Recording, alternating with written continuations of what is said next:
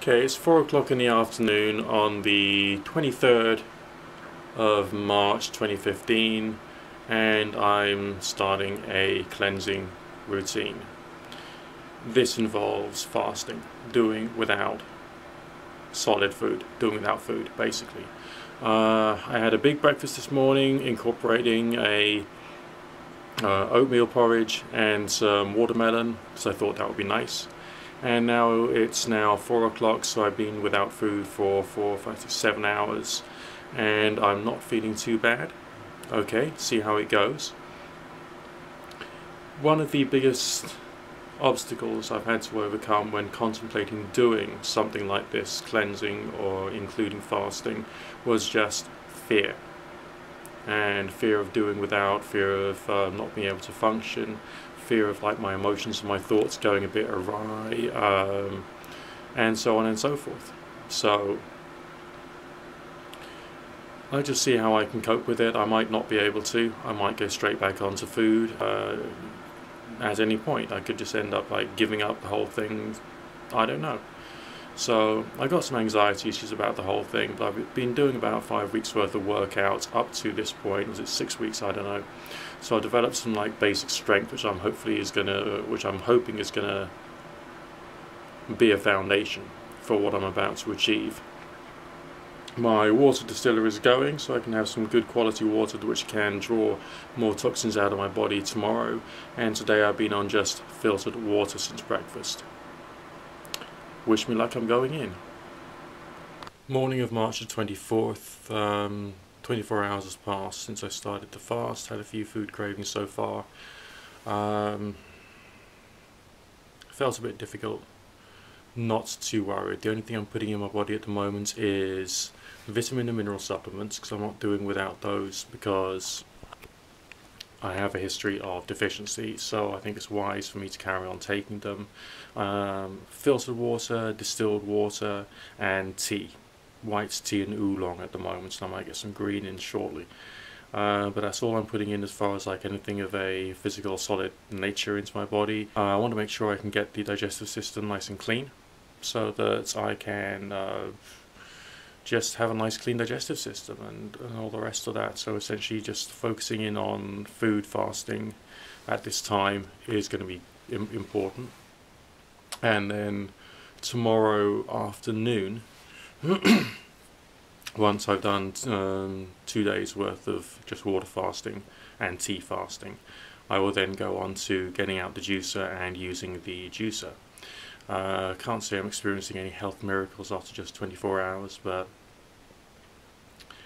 just carry on doing the process and see what happens. Everything I've read about fasting suggests that the organs of digestion, as well as the lungs and the kidneys and the liver and all the rest of that, starts to go through a period of cleansing and getting rid of any like build-up which has been there over the years. Anything which it hasn't focused on healing before, that's been there. Any scars, any debris or whatever, just dealing with it bit by bit. And I think that's a good thing. So that's it, 24 hours into it. No major problems so far. Rather dreading day 3. I think it's day 3 to day 5, when the food cravings are supposed to get really intense and you're supposed to feel terrible. But one step at a time. Morning of day 3, so this is March the 25th. Morning of day 3 means 48 hours has passed. Okay, means I've completed 2 days. Just on water, tea, prebiotics and probiotics. Things I've discovered. It's not too bad. I mean, I was terrified about not being able to function and all the rest of that. And yes, there were some moments when I was a bit ropey on my legs. Not quite sure. A bit like a drunken sailor, really. But that passed quite quickly. I was also awake enough and clear-minded enough to be able to go to my Toastmasters meeting and do a public speech in front of a crowd. I was more concerned about just travelling to the meeting, to be honest, without fainting or something stupid. But I did it, and so no problem. So now with my 2 days worth of water fasting done, now I'm going to start moving on to juice fasting, and I'll do probably another group of videos about that with the passage of time. But the bottom line is, it's not that bad. So long as you're drinking tons of water. Whenever you're hungry, drink water. Whenever you're very hungry, drink tea. Alright, just remember that. Then everything else will be okay. Really, yes, you will feel hungry. Yes, you'll feel cravings. They will not be that intense if you're drinking water, you're keeping your mind on your goal, and you're trying to break the habit of the food addictions. Because they are addictions, okay? It's just as bad as like drink or drugs or anything. The biggest thing was the fear.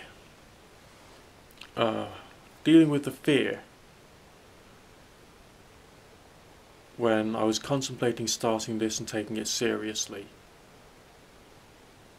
and all the rambling thoughts of, I'm not going to be able to handle this, I'm not going to be able to function, I'm not going to be able to get my work done, I'm not going to be able to be you know, a socially good individual, and in what ways it's going to do me some good. And dealing with those kind of thoughts was the hardest, probably the hardest task of the whole thing. The actual being without food for a couple of days is not as hard as facing that fear and overcoming it. Okay? So, 2-day water fast over, on to the next stage. Quickly forgot to mention symptoms I've experienced. Well, a bit of dizziness, yes, a bit of nausea, strangely enough, as well as headaches, and also a bit of shakiness, which could be a healing reaction, I don't know. But either way, that's what I've experienced so far. So I'll end this series now, and then you can then wait for the next one. See you soon.